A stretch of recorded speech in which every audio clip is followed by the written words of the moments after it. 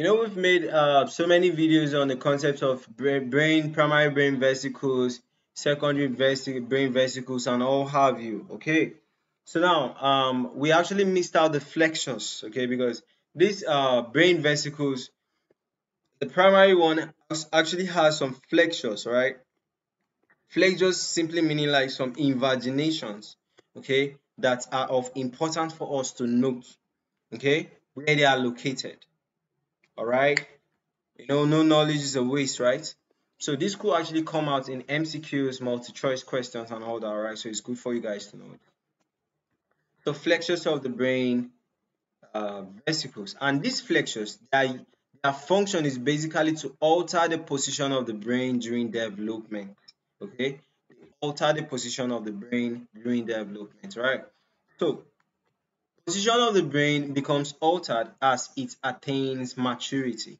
Now, this is affected by a number of flexures. We have, first of all, the cervical flexure. And the cervical flexure is at the junction of the rhombencephalon and the spinal cord. Now, you see this is the rhombencephalon, which is the hindbrain. Now, where the rhombencephalon is continuing as the spinal cord, we have the cervical flexure. Next, we have the mesencephalic flexure, also known as the cephalic flexure. And this is basically at the region of the midbrain. Okay, see the mesencephalic flexure is at the region of the midbrain. Okay. Then next we have the pontine flexure, and the pontine flexure is at the middle of the rhombencephalon, which is dividing into the metencephalon and the myelencephalon. Okay. So I think here is not indicated. Let's go to this next lecture.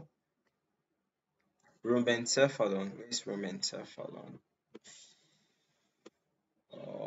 But you can see myelencephalon here. Okay. And okay, you see this is a pontine flexure, all right?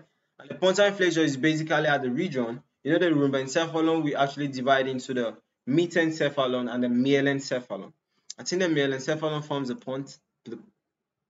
pons. That thing is actually crazy out there.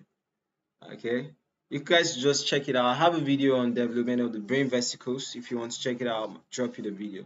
So we have seen pontine flexure.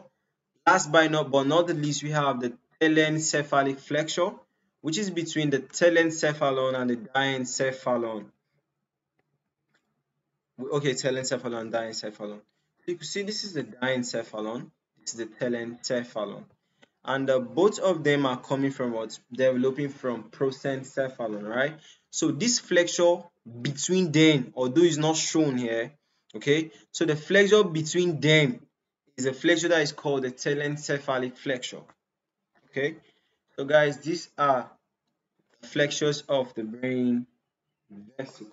Okay, flexures of the brain vesicles: cervical flexure, mesencephalic flexure, pontine flexure, and telencephalic flexure. All right, see you guys in the next area.